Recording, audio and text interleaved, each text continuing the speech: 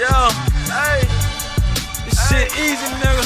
Hey, all I'm talking about, nigga, I'm still out here trying to get it. Contender Regime Boxing, checking back in with y'all, man. What's good? So I just saw a video that was uploaded on Fight Hype with Devin Haney in training camp, preparing for what everyone expects to be the Lomachenko fight. I believe they're still in negotiations. From the information that I've received, Lomachenko still hasn't fully accepted all of the terms. I believe he's trying to make some adjustments to the offer or the contract to maybe maximize what he could get financially out of the fight. So hopefully Lomachenko actually, comes to his senses and realizes that, bruh, your time has come and gone. Devin Haney is the man now. So you need to concede to whatever it is, bro. I respect what you did in your career, for coming in the game at 26, 27. Of course, your amateur career was spectacular, one of the best. But as far as the pro, you did your thing, became unified champion, a multi-division champion, all that shit cool. But now Devin Haney is the man. He's the undisputed champion. And you want what he got. He accomplished what you wasn't able to accomplish. You dig what I'm saying? So you need to concede and take whatever it is that he offering you so we can get this fight done.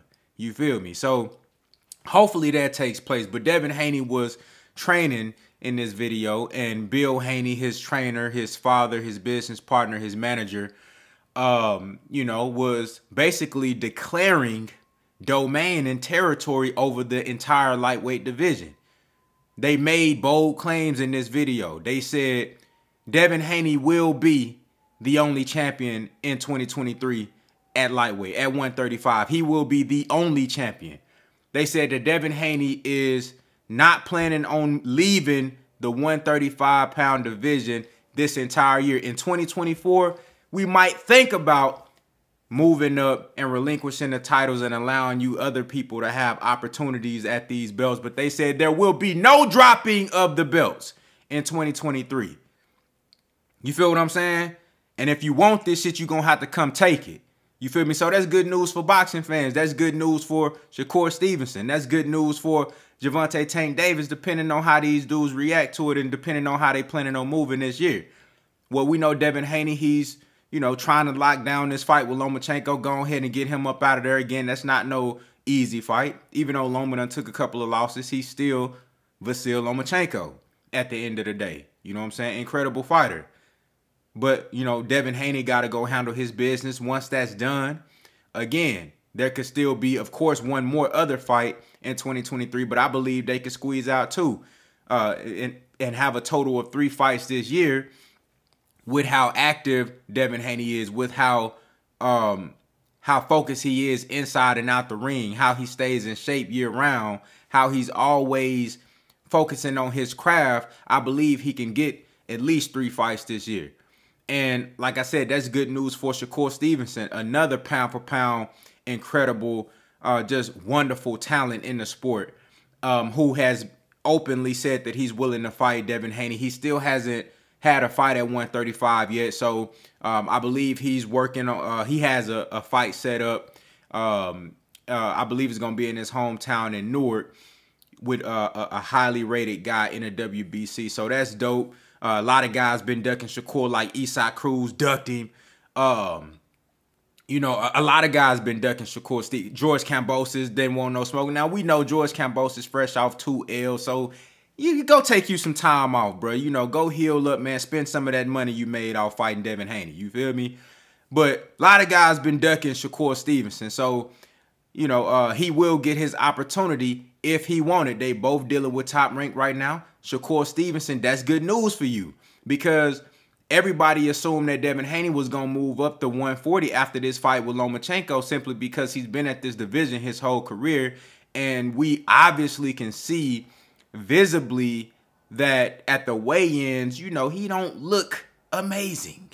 Devin Haney, he's making the weight, never failed, never missed weight, never lost his title on the scales or nothing like that. But we see on the scales the way he don't look amazing. You know what I'm saying? So people can see that shit, and people are like, man, you know, damn, we don't think Devin Haney gonna be able to stay at this division for long. Even Devin Haney and his camp themselves has said, hey, man, we looking to move up to 140 soon. We've been at this weight our whole career.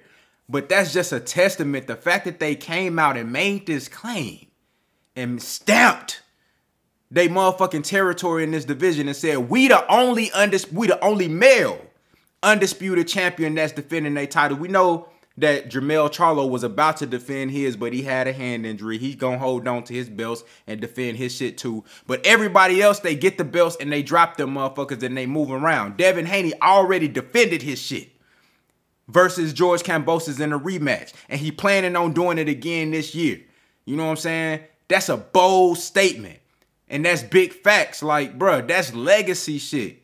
See, I guess I'm old school. You know what I'm saying? Like, I'm into fighters wanting to prove that they the best. I'm into fighters wanting to only be I'm into fighters wanting to be the only champion in their division. That way, nobody else can claim that they're a champion. I like when fighters want to have that pressure on their back and want to have that target on them to where if you want to be a champion, you got to come see me. If Shakur Stevenson want to be a champion at 135, he got to fight Devin in 2023. If Tank Davis want to be a champion at 135, he got to fight Devin in 2023. Anybody that wants to be a champion in lightweight, which is one of the most popular divisions in the sport, you have to fight Devin Haney. There is no other champion at 135, bro. So the fact that even though we all know that he could really use those extra 5 pounds moving up in weight, but he's saying, hey, bro, nah, we don't work too hard to get in this position. And these motherfuckers be maneuvering and shucking and jiving and, doing all type of little, movements and shit to get out the way and avoid fights. Well, if you want to be a champion, we going to put that pressure on. We going to see how bad you want to be a champion then. So if Tank Davis really, if he want that opportunity, this is good for Tank. If you want an opportunity at the titles. Well, I know most of y'all don't care about the fans. I know most of y'all don't care about titles no more. All y'all care about is money and popularity and knockouts.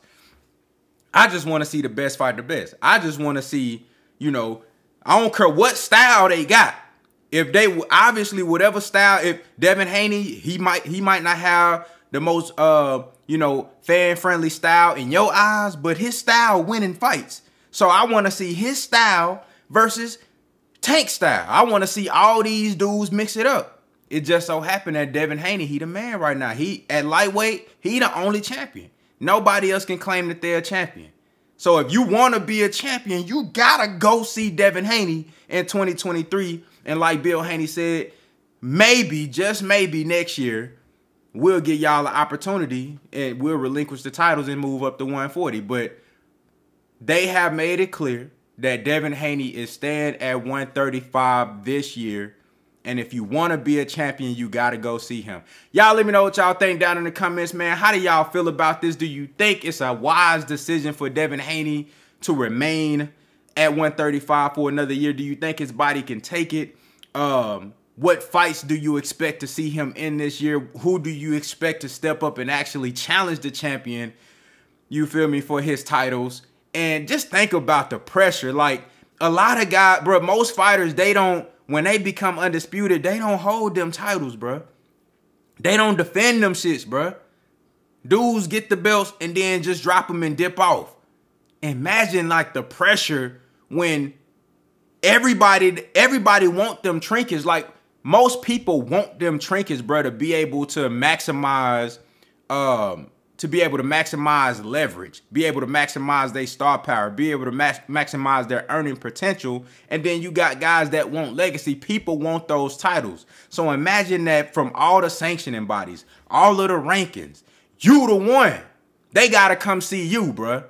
So to willingly take on that pressure, bro, it says a lot about a fighter. He got that dog in him. Y'all let me know what y'all think down in the comments, man. Contender regime boxing. I'll holler at y'all boys, man.